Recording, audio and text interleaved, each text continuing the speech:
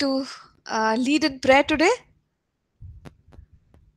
How about Siddharth? I haven't heard your voice in a long time, Siddharth.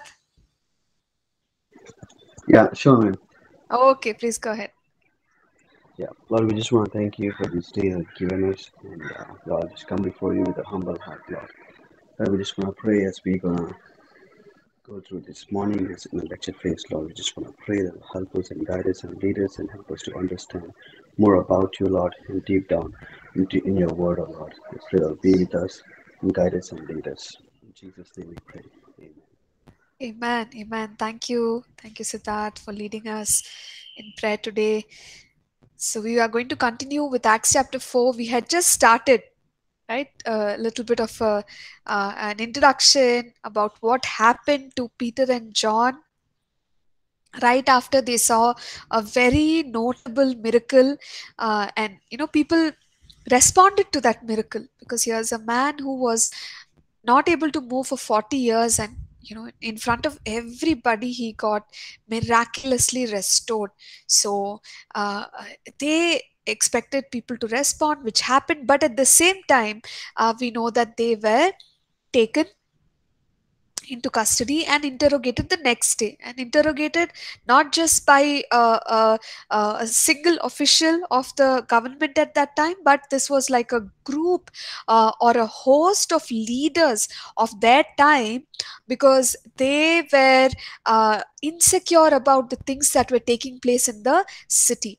And I told you, whatever happened to Jesus's trial was not a thing of the past. It had just happened recently, and so the leaders were afraid that something similar will take place once again. So that is the reason Peter and John, they were caught, and these leaders tried to find a reason to put an end to what was going on. So we were at okay, yeah, I think verse 10, right? We stopped at verse 10. Could you confirm if I'm right? Yes, ma'am, yes. Yeah, correct. So the leaders are very amazed at the fact that Peter and John are so bold against in the midst of opposition, and they recognize that these people were actually with Jesus. And you find that Peter was filled with the Holy Spirit, right? And he answered back, or he addressed the group of leaders. And what he says, like in verse 9, he says, if we this day be examined of the good deed done, uh, okay, let me read it in the right. Yeah, this is another version. Let me just take the New King James.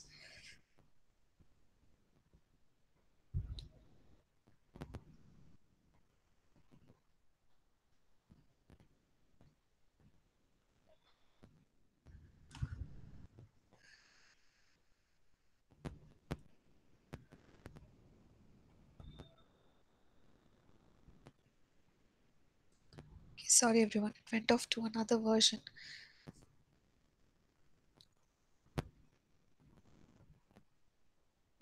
Yes. Okay. So he says, if we this day are judged for a good deed done to a helpless man, by what means he has been made well. So the argument which they put across is, they say, look, why are you trying us for a good deed? Okay.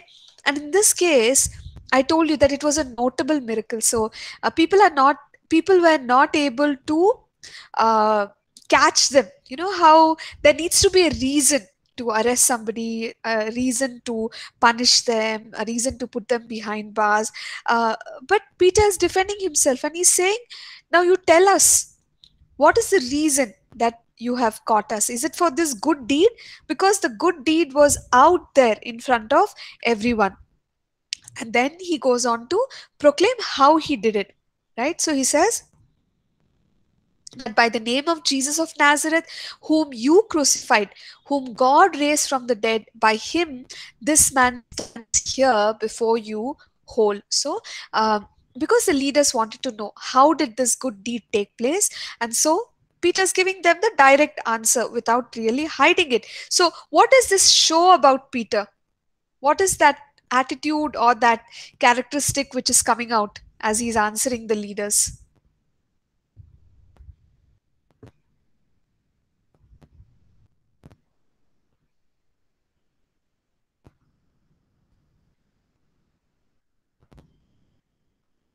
I thought I told that in the last class, so that's why I'm asking you. Ma'am, Peter was very fast. He always used to give answer like a fast and very hardly. Before he think, he used to give answer. Okay, in this case he's standing in front of the leaders and he's saying like, are you questioning us for the good deed, and the question was, how did you do this, right? In whose name you did this? So he's giving the answer, we did it in the name of Jesus. So what is the attitude that you see in Peter in this response? Well, I guess boldness and courage. Very good. Yes, boldness, boldness. Okay, so something amazing, isn't it? Because they're under trial. So when we are under trial, what happens? We're so scared.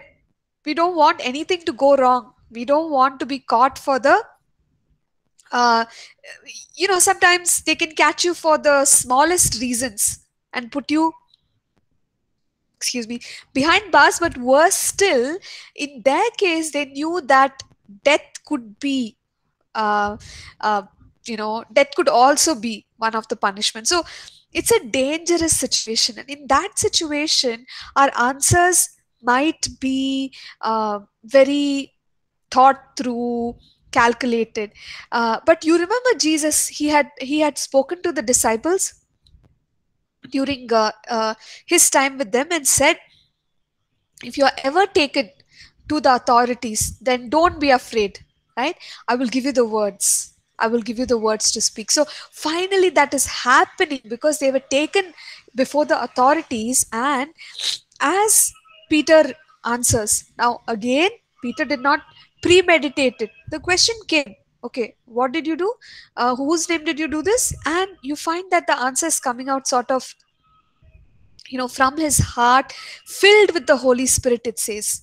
So even in responding in a difficult situation, filled with the Holy Spirit, Peter gives a very bold answer, and he lets them know that what he did it through the Lord Jesus Christ. And you notice here that he is also kind of referring to an Old Testament scripture in verse 11.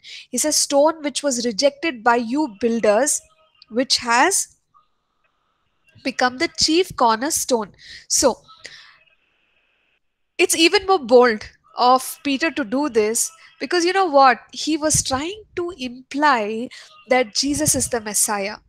So you can imagine you're standing in front of the rulers, and if the Jews who know the scriptures, and you're telling them that Jesus is the Messiah.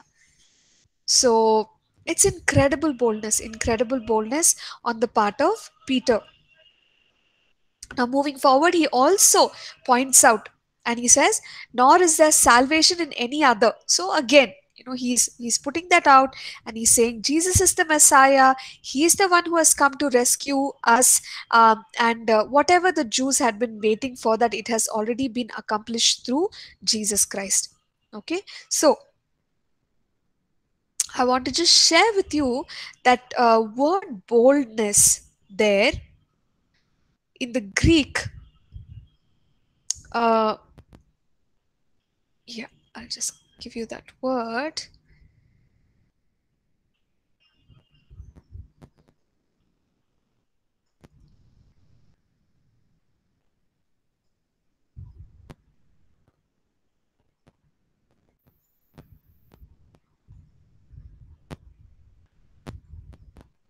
Okay. Uh, yeah, I guess I just missed it. But I hope to give it to you. But basically, what the Greek word for boldness, it means, oh yeah, it is paresia. Paresia. I'll just put it on your chat here. Yes, this is the one. Okay, so boldness is paresia, and it means telling it all. You're not hiding back anything. You're not afraid of the uh, consequences that might follow. So Peter is demonstrating boldness. Now moving forward, we also talked about this. We said that the authorities, they saw the boldness, they heard the answer of Peter, and they were surprised that these men were not trained. So trained in those times, you had a lot of people who would go in for uh, training under the rabbis. Okay, for example, Paul is a different kind of he has a different background. So Paul went through the training and the learning and all, and he himself was a very well equipped, educated man. But Peter and John, obviously, they were not the kind who went through that equipping, and that is why they're being called as uneducated and untrained. Then the the reason for the boldness which the leaders pointed out is them being with Jesus. So it's not necessarily education or equipping that made them bold, but it was their interaction with Jesus. Now, does this mean that those who are educated cannot have boldness? What do you think?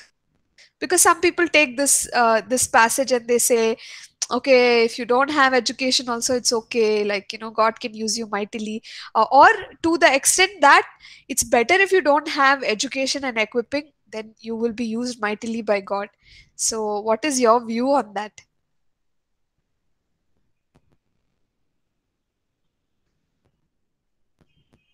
Your thoughts?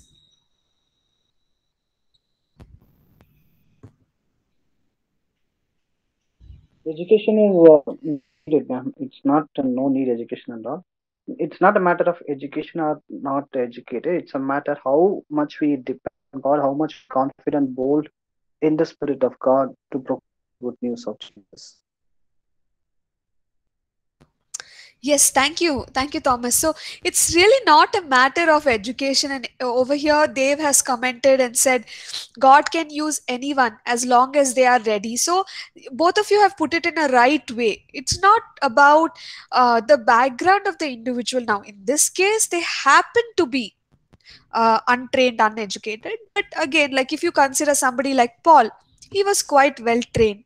But you see, what if we don't have, then also God can give us the grace, and lead us to serve him. If we have, then God can use that, right?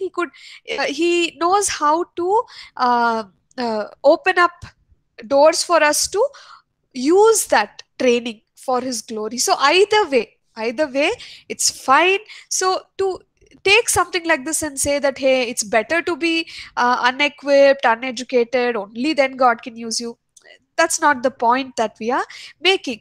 And in this case, though they were untrained, uneducated, because of the um, uh, training of Jesus, or being with Jesus, he himself was the Messiah, they became so very bold.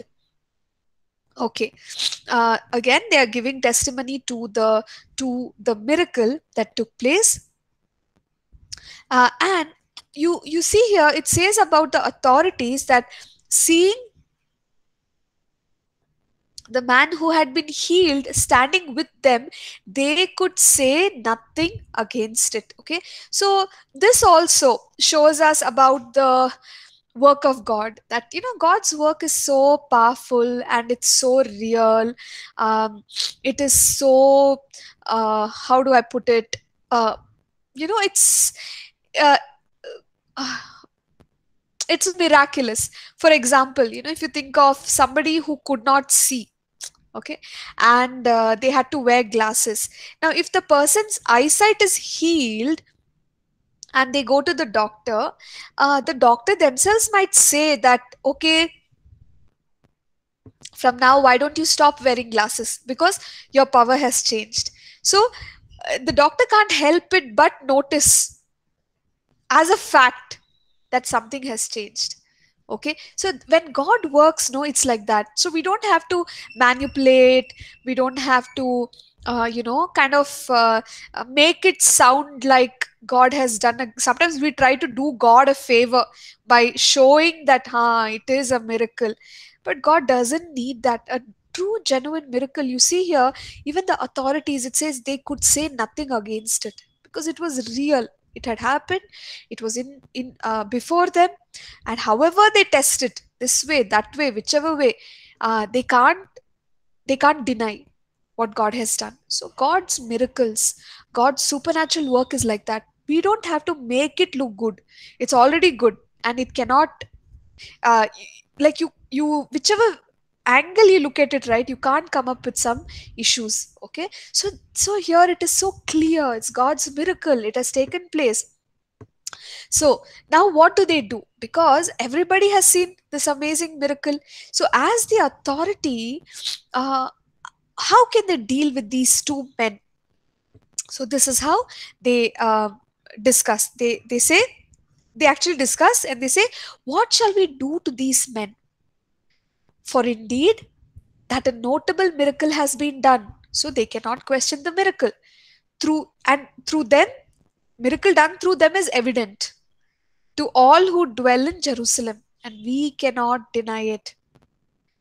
But so that this doesn't spread further among the people, they come up with this decision. They say, okay, let us severely threaten them that from now on they speak to no man in this name. So the final conclusion, so now they are discussing together because they cannot refute the miracle, but they come to the decision, how about we scare them, you know as they say, give them some fire, or just kind of unsettle them, and make them feel insecure, so that if they get scared, right, they might stop spreading the word about this Jesus and continuing to do these miraculous signs in the name of Jesus. So that is the final decision which they take up.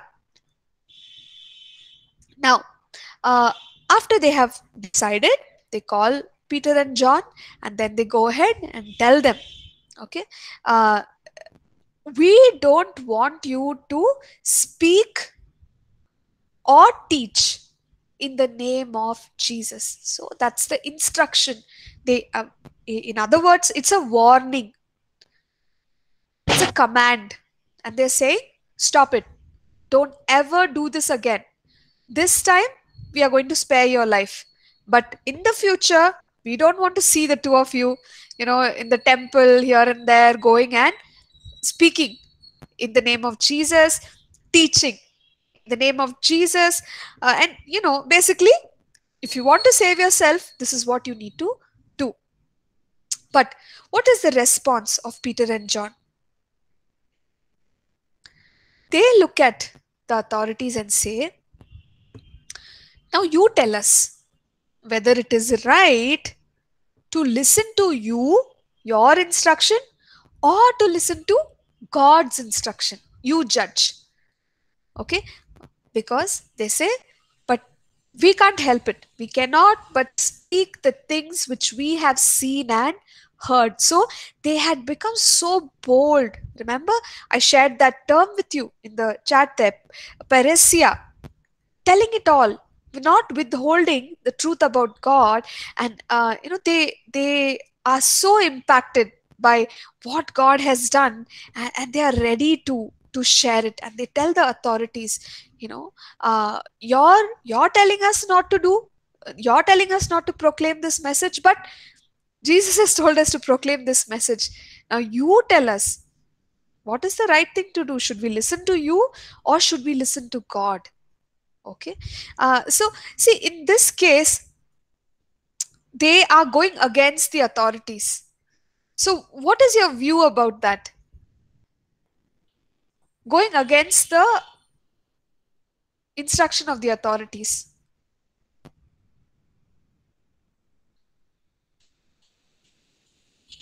Peter clearly says that whether we should obey or God. So sometimes, Okay. of course, biblically we obey the authorities, but Uh-huh. sometimes it's, if it comes against our faith or against the word of God, we have to stand on our faith and on the foundation of the word. Okay, okay, sure, sure. So you see, Romans chapter 13 and verse 1 says that we must submit ourselves to governing authorities. Okay, so as Thomas is saying, wait, I'll post it here.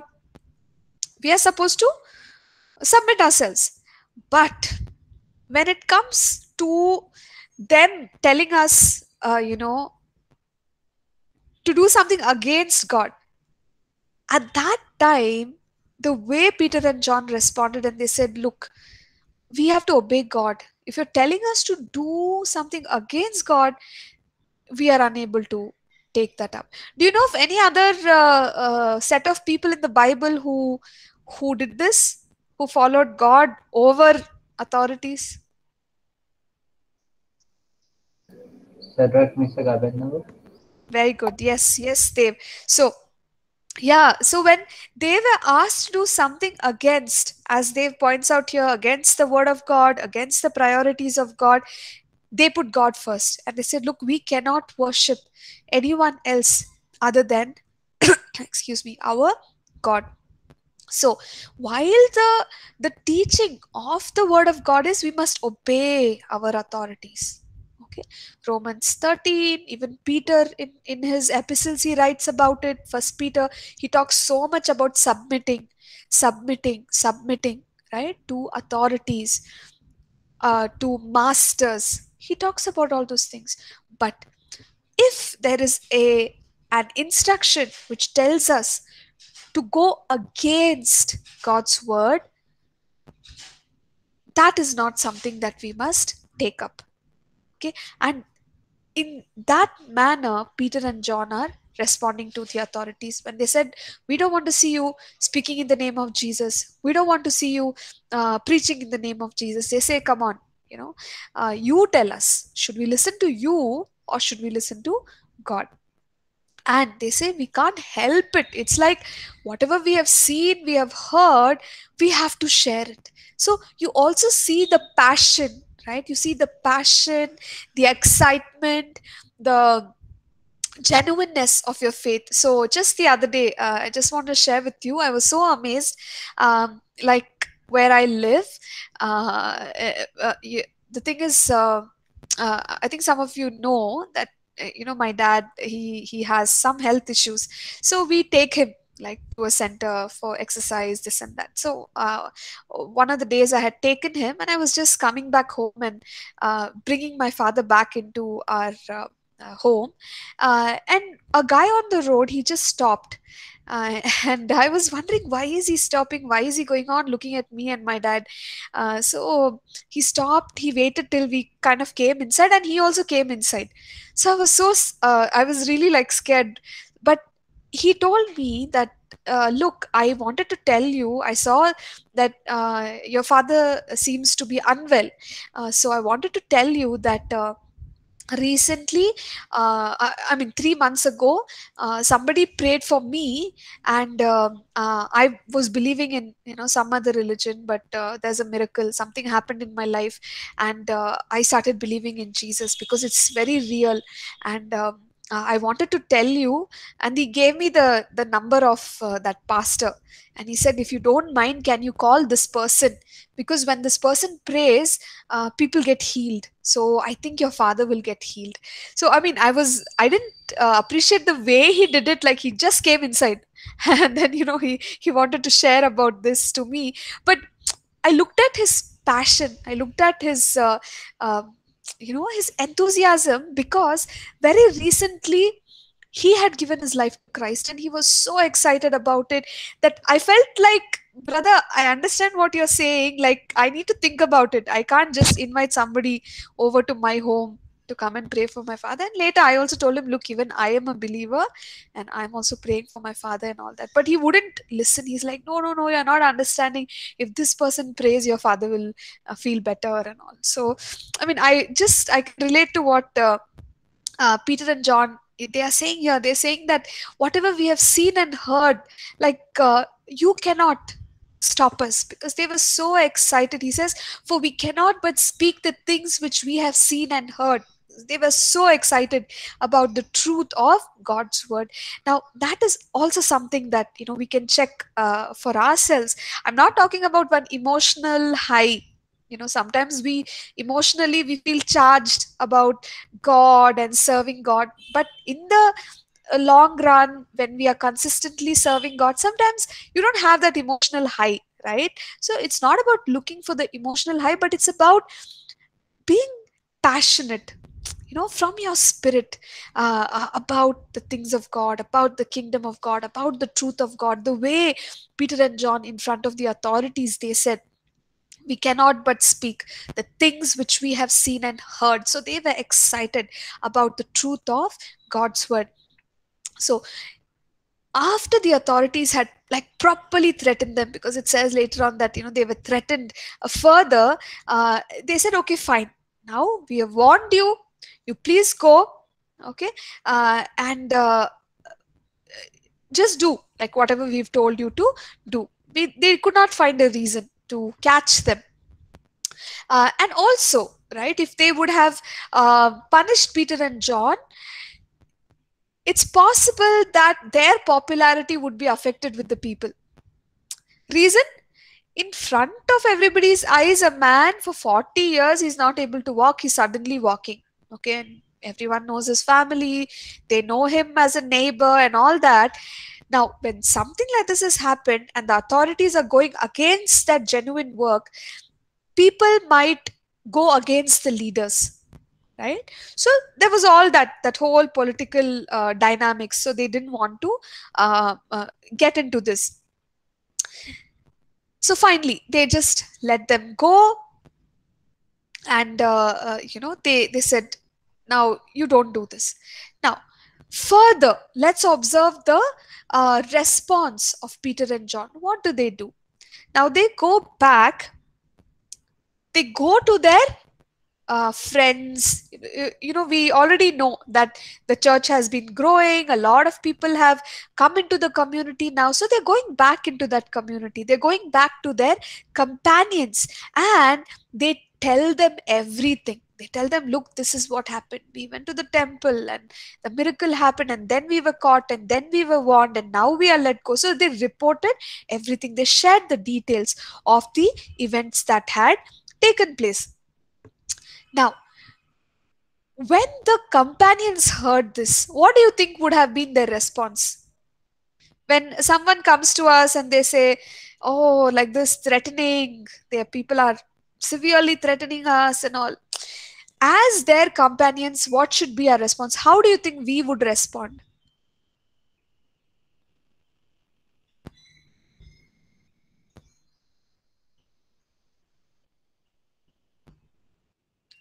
Think about it from your perspective. How would you respond?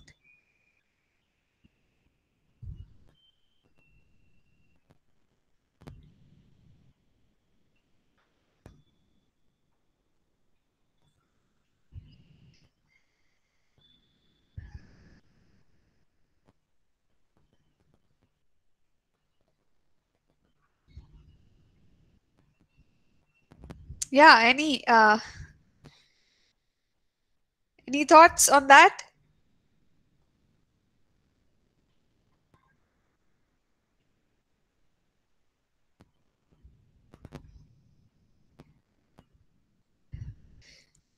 Yeah, so class, I really want you to think like, all this is happening. So if it happens to us, someone says you just started a church and things are going very well, they call you and they say, come on, stop it. What is your response? You go back, you tell your church members, as a community, what is your response? You feel bad. Okay, you feel bad. What else? What else? Come on. Okay, you pray. Okay, what else? What else?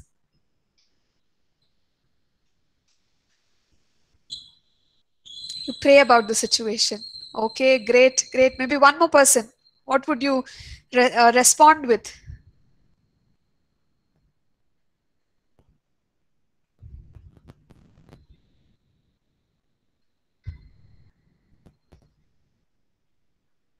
Stand firm in the Lord. Okay, great.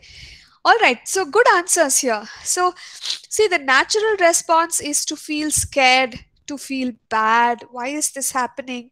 And maybe we want to ask these questions. Why are the authorities, um, you know, why are they warning us? Have we done anything which is not in line with the word of God, which is not in line with the law of the land? Suppose we have done something, right, which is not right before the authorities. And there are certain matters. For example, I'll just give you a simple example. Now, if I am running a house meeting and I keep loudspeakers in my house, okay, and I'm conducting one prayer meeting. Now, tomorrow if the neighbors go and complain, who do you think I'm at fault or not?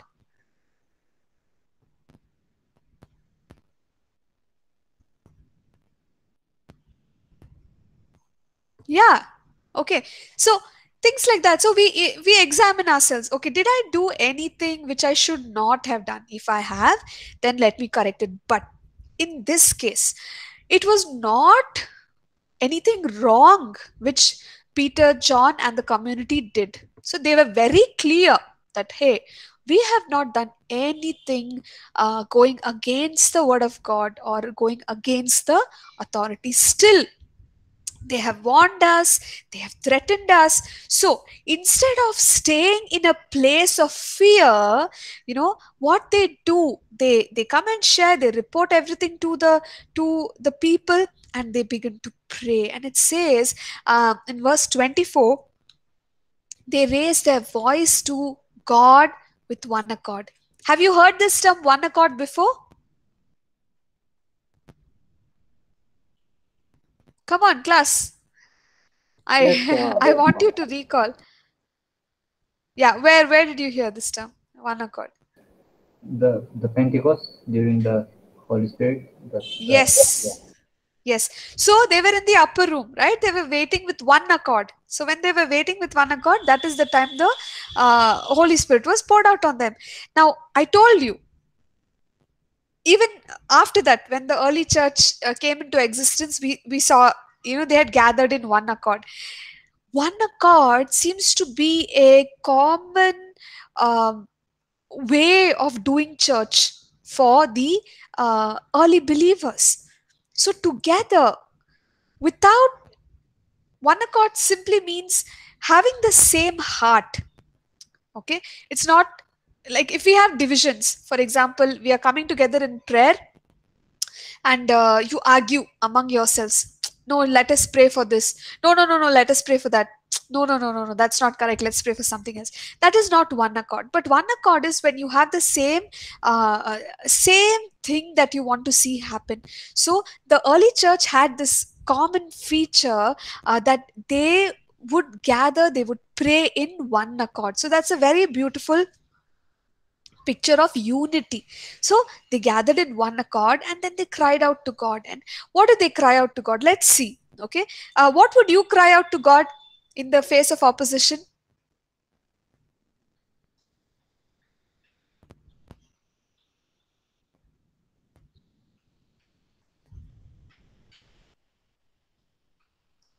Some pastors here. So pastors, what would be your prayer?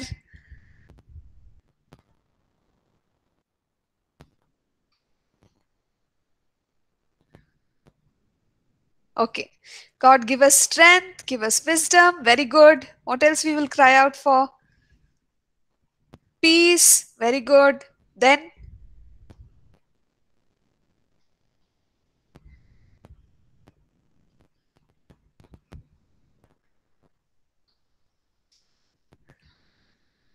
protection. Yes or no? Yeah. Okay. Revelation of His Spirit. Yes. Protection. Great. Okay. Wonderful. Now you all are thinking along the same lines. So we would cry out for all those things. We would ask God, God, you help us. Now you find these people praying, and you know what? As an essence of if you kind of go through the entire prayer here, you would find that they continue to ask God for boldness. So boldness is a very key thing in the early church. So one accord is one thing, and boldness. So they make a prayer.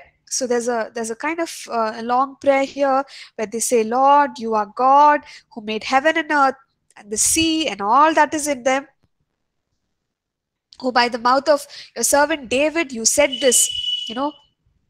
And then they quote some of the Old Testament scriptures, and they acknowledge the Lord Jesus as that servant of God who was sent for them.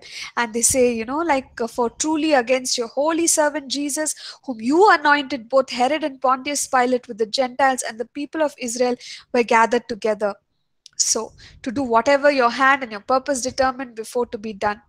But now, what they say, look on their threats and grant to your servants that with all boldness they may speak your word. Okay, and what else? Boldness to speak your word, but also by stretching out your hand to heal, and that signs, wonders may be done through the name of your holy servant Jesus. So in their prayer, they're acknowledging God, they're acknowledging the greatness of God, they're acknowledging the purpose of the Lord Jesus, they're acknowledging Jesus as the Messiah, and they're saying, God, we have been threatened, but we are asking you, make us bolder. Give us more boldness. What kind of a prayer is this? We generally go into a defense mode, but the early church, with one accord, they are going into a boldness mode, right? And they're saying, it's not going to stop us, but we want to see more of your kingdom purposes accomplished. So they're asking God, give us boldness for what? To speak your word, Lord. That we should never be scared to speak the truth of your word. And what else? In addition to that, what else they want boldness for? They want boldness to see that people are healed. And they are saying, by stretching out your hand. Okay, but how did the miracle happen that took place at Gate Beautiful? It was Peter. He stretched out his hand and then he held that man and stood up. But they understood that though the miracles are happening through the hands of the apostles, whose hand is it actually? Your hand. So God's hand is the hand that does miracles. And the early church understood that very well. And so they're saying, God, give us boldness. We want to continue to speak your word. We will stretch out, through your hands you do the healing works, you do signs, wonders and miracles, and all this in the name of your son Jesus Christ. So they're asking for an increase of the work to take place. Okay, and I think that is so amazing, because in our natural self we won't be able to do that. With our own ability, we won't be able to do that. But here, led by the Holy Spirit, empowered by the Holy Spirit, filled with the Holy Spirit, you have these people, they are praying such a different prayer, as compared to what we would imagine them to pray. So after much threatening, what do they want to see happen? The work of God should continue. It should not stop. And that is the boldness which the early church carried. And so, how does God respond to this kind of a prayer? What do you feel? Would God have been happy with a prayer like that?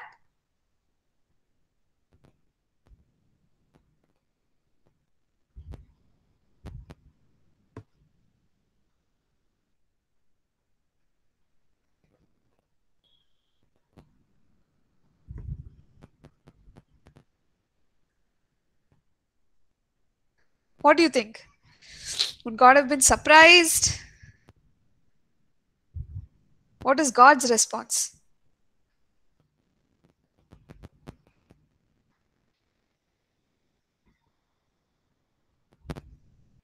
No, really something to think about, isn't it? So there God felt joy, Kiran says. That's true. So the church is responding with boldness. And you see here in verse 31, when God hears such a prayer, you know what happened? Scripture says that the place where they were assembled, it was shaken, right? And they were all filled with the Holy Spirit, and they spoke the word of God with boldness. So it was like a literal shaking. You could also take it as, like an earthquake. So imagine a prayer meeting is going on just now. Somebody came and threatened to shut the church, to not preach the gospel and all that. So the church has gathered, they're crying out to God, and their prayer is not the prayer of fear, but it is a prayer of boldness. Then you find suddenly that the place shakes. Okay, there's like something like an earthquake. So it's almost like God is in sync with what is happening in that place. God is pleased with it, right? And He also fills them with the Holy Spirit, and they continue to speak the word with boldness. Okay, whatever they asked for, they have been granted that by God. So you see, the acts, I told you, the acts of the apostles is the acts of the Holy Spirit, right, through God's people. So God is with them, and they know that, and therefore they are proceeding boldly, and they are not stopping. So this first time when Peter and John, they were caught in a supernatural way, God helped them get out of that situation, and the work of God is continuing. So in the Jerusalem church, right, the church is the people are progressing, the community is strengthened, and they are continuing to serve and worship the Lord. So how does the fellowship of these believers look?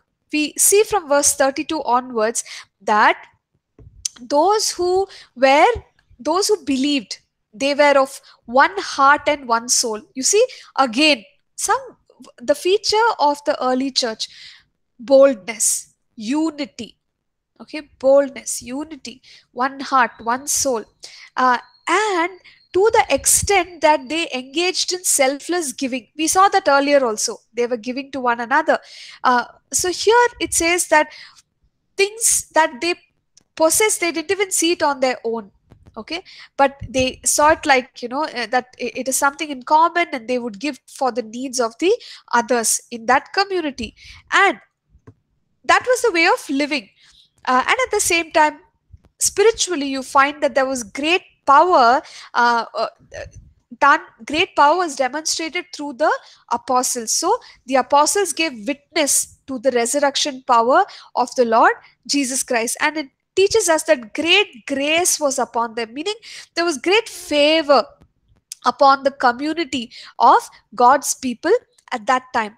And they were so caring, that community was so caring. It says that people who had some resources, whether it was lands or whether it was houses, they were even ready to sell it and then give it to the apostles.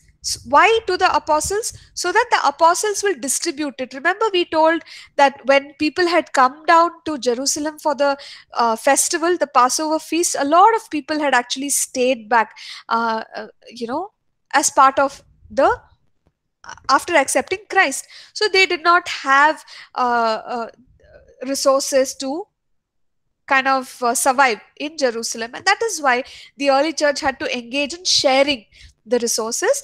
And you find people were so generous. Even the things which were their own, they sold it, they brought, and they gave it to the apostles. So giving it at the apostles' feet, what does it mean? It means that once they gave it, they sort of entrusted it to the apostles and said, okay, whatever you think is right with this money, you do it for the community of God's people. And yes, of course, the apostles had to distribute it to anybody who had need. Okay, and then we are told about a very prominent person whom we are going to see later in the book of Acts. His name is Barnabas, and Barnabas was such a generous man, such a giving personality, that his name is translated son of encouragement. Okay, so he brought encouragement into people's lives. And studying his background, he was from a Levite background. So obviously Levites were more kind of well versed in the things of God. So Barnabas has that exposure. What did Barnabas do? Barnabas had a land. He also, like the others who were selling their land, he sold it, he brought money, and he also put it at the apostles' feet or entrusted it to the apostles. So this is the kind of community that is happening in Jerusalem, where it's thriving. They are not stopped by the threats of the authorities, and they're continuing the mighty work of God. Okay, so we will do one thing. We will take a break right now, and we will come back. We will discuss a little bit more about the godly community, and then proceed from there into chapter 5. So far you all are doing good. Good, ma'am. Okay, great. Yeah, praise God. Wonderful. All right, class. Okay, so let's take a break then, 10 minutes, and we will be back. We will continue with chapter 5. Thank you.